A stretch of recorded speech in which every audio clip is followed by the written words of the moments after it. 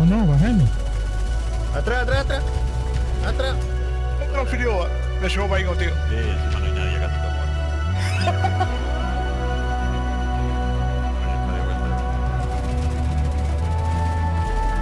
Tiene fuego justito.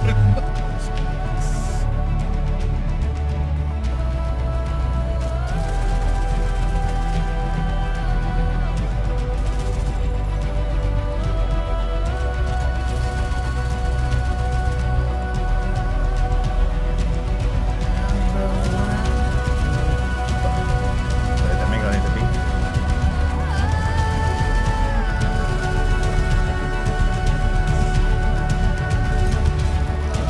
Ahí vivo.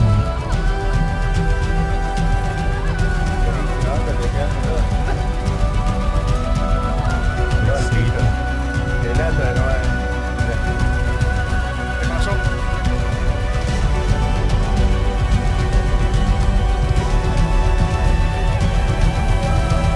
Me avisas. No, no, pero...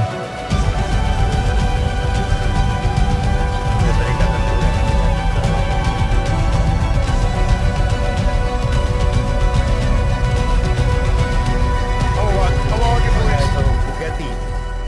¿Cuánto tiempo? No, mucho que baja, mucho.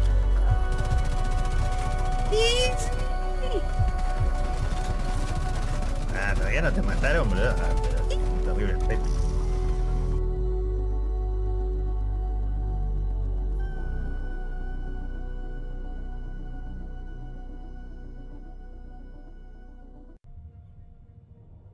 Hey, what is up, guys? My name is Antrax, and today I bring you one of my favorite builds to use in the Dark Zone. What I have right here is my Ridgeways Pride Wicked build, 1.5 million armor. We're using the Famas Sadist, and we are also rocking the Grudge. Now, I'm not shooting anyone with this weapon. I'm using this weapon just to proc perfect Vindictive. A lot of people don't know this, but when you are using statuses, if you killed a player, that means if you down a player, even though they're still on the floor, they're either bleeding or burning, whatever status you use, they will still have that status even though they're still on the floor. So what you need to do once you have this weapon, you don't have to use a perfect one, but again, you're not shooting with this weapon, so why not use a perfect Vindictive? If you have the regular one, it's gonna be 15 crit chance, 15 crit damage. This one gives you an additional 3 and 3, so it's really good. Again, you don't have to kill the target, just confirm. So if you down a player, weapon swap, confirm the kill with a melee, or you shoot the target, whatever, it's gonna grant you that extra crit damage. That's all we care about. Now for me, it's easier for me to proc Vindictive than it is to proc perfect finisher. Now if I have the opportunity and I see either skills or drones, I will proc finisher. But again, with Vindictive, it's easier because this is one of the few talents that you only need to confirm. You don't have to kill and confirm to proc the talent. Okay, now we have one Grupo Sombra for the extra crit damage. Again, we're using Ridgeways Pride chest.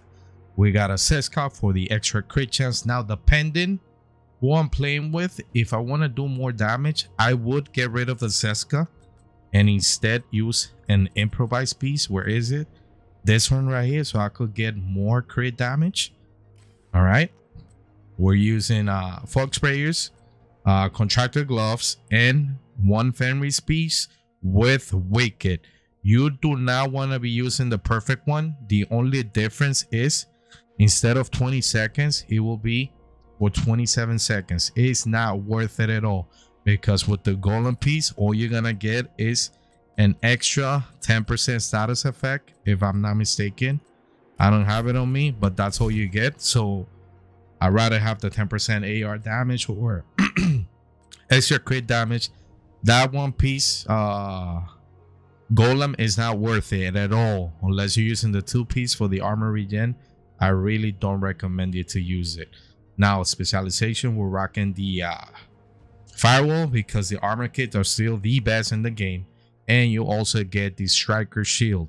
So you're gonna get an additional 12% damage bonus per enemy in front of your shield. All right. For my second skill, I either use pulse or the decoy, whatever you want to use. Again, let me show you my stats. At the moment, I'm rocking 60 crit chance and 160 crit damage. If I want to do more damage, I will get rid of the Seska piece, okay? Just for reference, so you can see. If you have your pieces maxed out, you should have 60 crit chance, all right? Without having to use any crit chance mods. You can see I have 3%, 3 mods for crit damage. All right. And what else should I tell you about the build? Again, if you wanted to do more damage, you could get rid of the Seska, go with an additional improvised holster. I wouldn't tell you to use one walker piece. For me, it's not worth it at all if you're not using the 2-piece. So for me, it's actually better to actually use the improvised piece and get more crit damage. I should have another 11.9. Yep, I should have to. So where am I using my 212? All right, so now we have. Okay, now we're good. So now, if I were to use this, I would have 172 crit damage. Now 48. Now like this is totally fine. 48% crit chance is extremely doable. Again, my holster piece is not optimized. Otherwise, I would be at 50%. And again, when you switch weapons and you confirm with the garage, you're gonna get that additional 1818. So that's gonna put me at almost, not almost, at 190 crit damage. Okay, that's insane amount of damage with the Famas, one of the best weapons for close quarter combat. Okay, and basically that's all. I'm gonna show you gameplay, or if I didn't already show it. If you have any questions, just drop them in the comment section below, and I'll see you in the next one. Peace. All right, so let me just show you an example. All right, I'm gonna use my Seska piece. This will put me at 60, 160, right? Let me switch this to immune. Oh my god, it takes so long.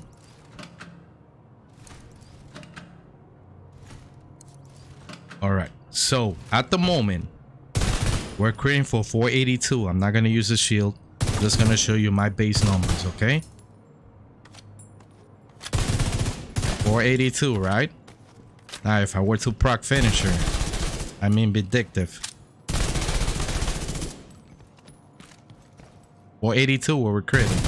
Now we increase to 507. Look at the difference in DPS.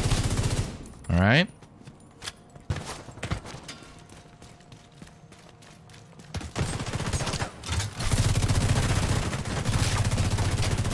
so as you can see, he's still bleeding.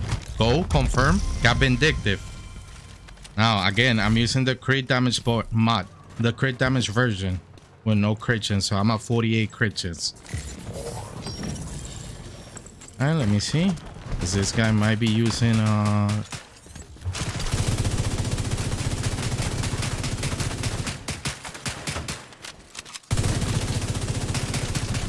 right, again confirm. Vindictive.